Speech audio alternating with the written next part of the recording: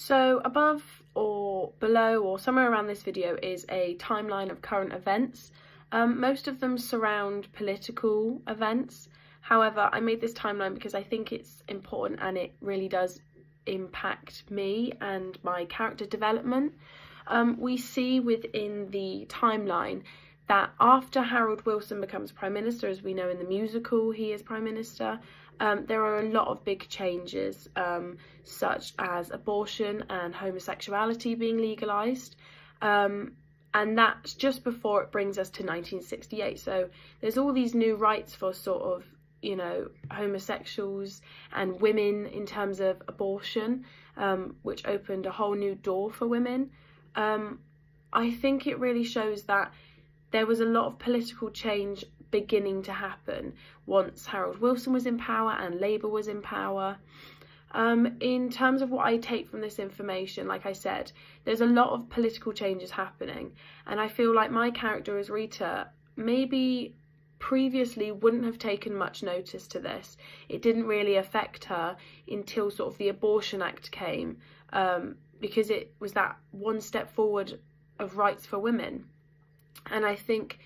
it may have started interesting Rita, and as we see obviously throughout the musical, she develops a huge interest for it and begins to see that women don't have enough rights. You know, this is just the beginning, and I think Rita knows that under Harold Wilson's power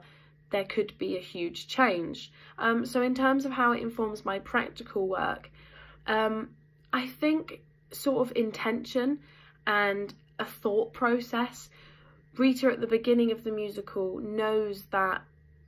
there isn't a lot of change going on for women, and once she realises and is informed by Connie that, you know, there could be a change and there could be rights for women in numbers like everybody else, it becomes so much more passionate.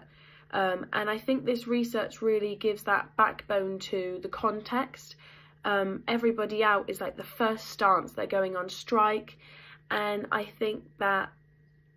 knowing that Rita sees all this political change happening around her, this makes a number like Everybody Else so much more powerful for me personally, in sort of mannerisms and posture, the strength of which it's performed, because there is a change going on, and I think my character notices that. In terms of seeing this research in practice, I will put a video of Everybody Out in rehearsals below, in sort of the weeks that this research took place,